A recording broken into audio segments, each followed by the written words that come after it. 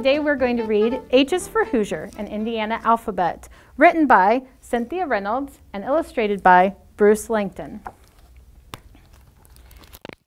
A begins the alphabet, and the word Amish too, you know. The Amish live like farmers did 200 years ago. Horses pull the plows as they till the ground, and horses pull their wagons too all around the town. Did you know that Amish live and work the way people did in Indiana's early years? Without electricity, telephones, and cars, Amish use horses to pull their plows, wagons, and carriages. There are many Amish who live in Allen County.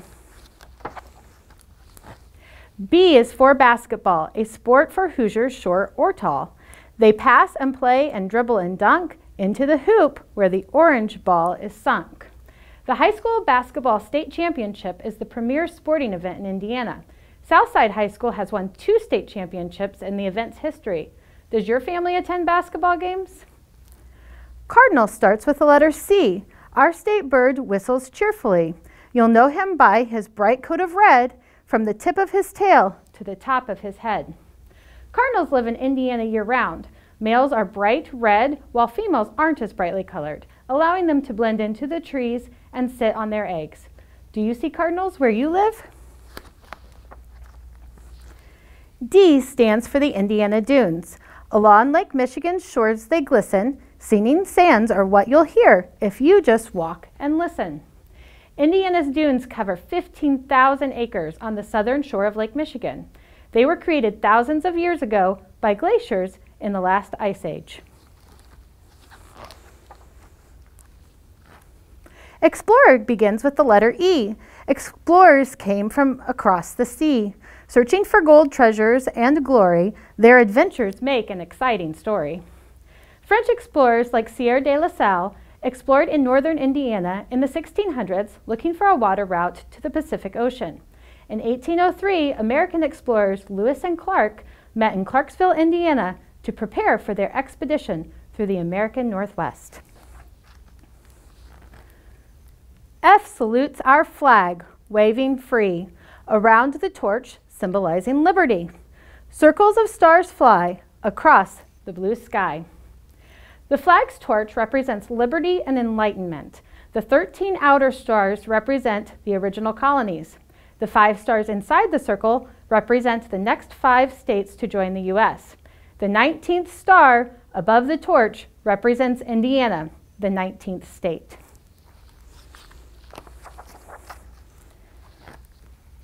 G greets Grissom Air Museum and the astronaut with the same name. He was the second American to fly so high in outer space he gained his fame. The Grissom Air Museum in Peru is named after Hoosier Gus Grissom, who became the second American and first Hoosier in outer space in 1961. Did you know that H is for Hoosier? What is a Hoosier, you may ask? There are many different ideas, so giving an answer is a difficult task. No one knows exactly why people from Indiana are called Hoosiers. Some say it sounds like a slang expression for who's here. Some say the name was taken from Kentucky businessman named Samuel Hoosier, who liked to hire workers from Indiana, but no one knows for sure. I stands tall for Indianapolis, the capital of our state. This is where rules and laws are made that make our state so great. Indianapolis became the state's capital in 1825. Founders moved it from Corydon in the south because it was more centrally located. Indianapolis is the state's largest city with over 820,000 people.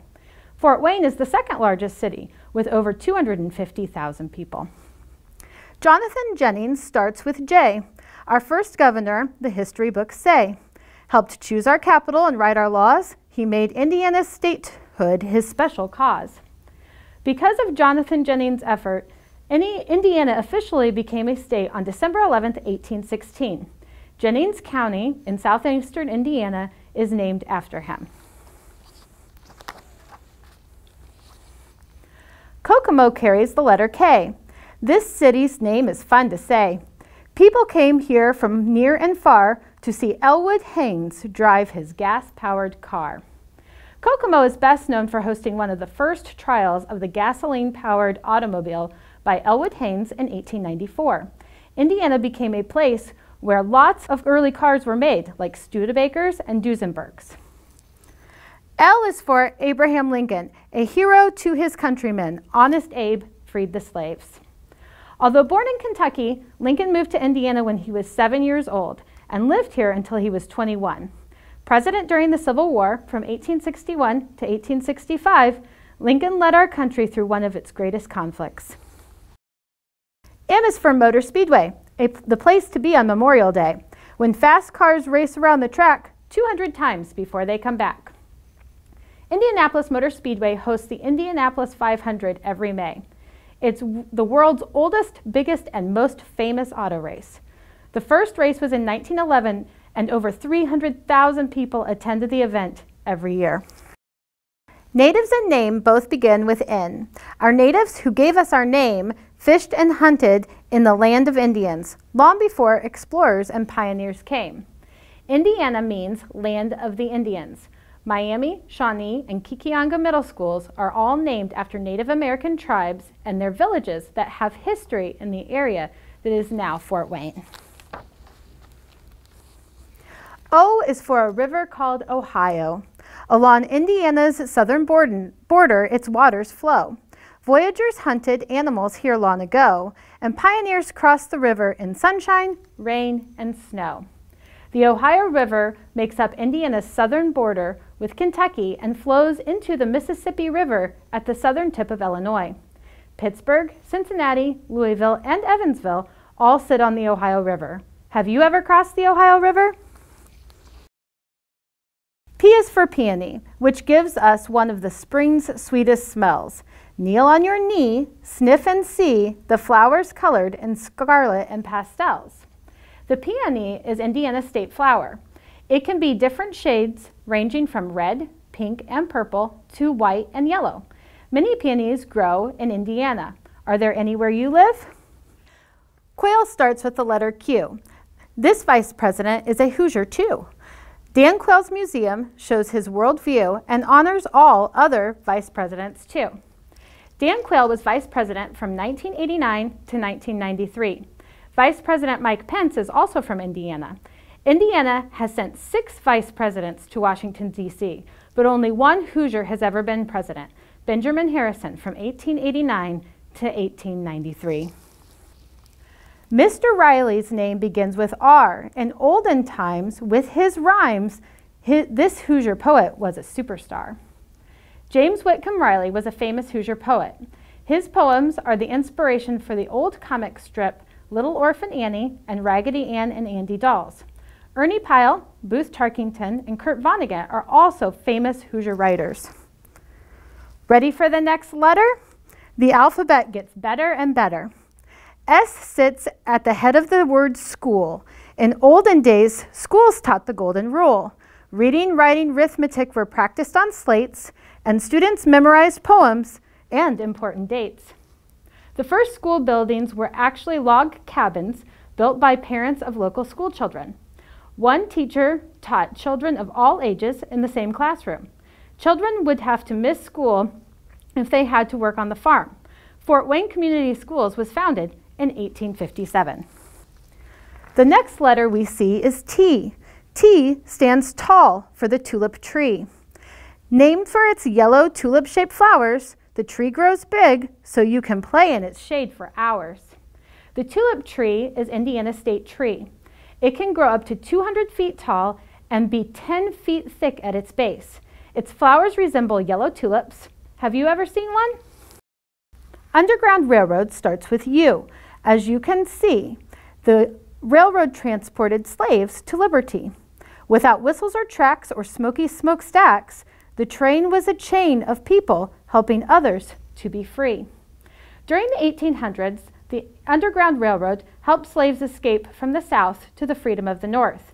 Indiana was especially active in the Underground Railroad because nearby Kentucky was a slave state, while Indiana was a free state. Read all about it. The Vincennes begins with V, home of our first newspaper and first public library. In southern Indiana, Vincennes was a French trading post in the 1700s and the site of an important American victory by George Rogers Clark over the British during the Revolutionary War. Have you ever been to Vincennes? W stands for Wyandotte Cave, explored by people who are brave. In passages far below the ground, stalactites and stalagmites can be found. Wyandotte Cave is made of limestone, which is our state stone. Our state capitol building in Indianapolis and other government buildings, many university buildings, national landmarks, and even Yankee Stadium in New York are all partially made with limestone from Indiana. X is found at crossings on roads across our state. Crossroads of America, this motto fits just great. Indiana has over 92,000 miles of road and over 4,000 miles of railroad track, making Indiana the crossroads of America, which is our state slogan.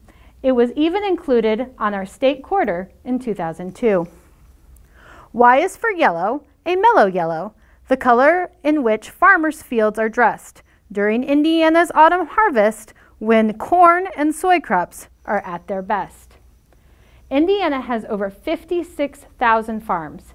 Our top products are corn, soybeans, meat animals, poultry and eggs, and dairy. Have you ever been to a farm? And now, last but not least, Zionsville begins with Z.